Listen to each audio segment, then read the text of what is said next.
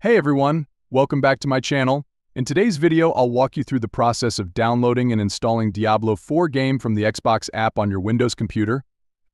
This guide is specifically for Xbox Game Pass users, so ensure you have an active Game Pass subscription before proceeding.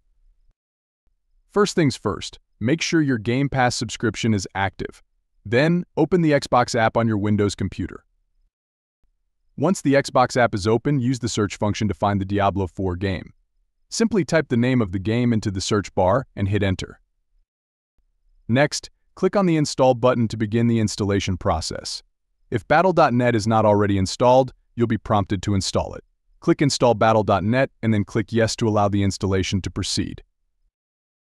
Once Battle.net is installed, click Continue to proceed with the installation process. You'll then be prompted to connect your accounts. Click Yes to log in with your Xbox account.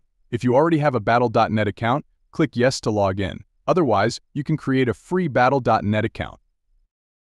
After logging in or creating your Battle.net account, click Agree to confirm the connection.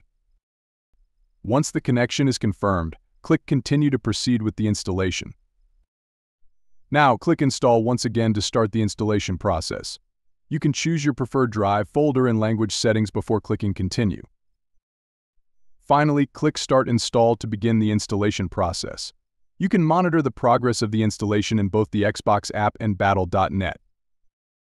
Once the installation is complete, you can start playing the game. And that's it. You've successfully downloaded and installed Diablo 4 on your PC using Xbox Game Pass. Thanks for watching. If you found this video helpful, please don't forget to like and subscribe to my channel for more content like this.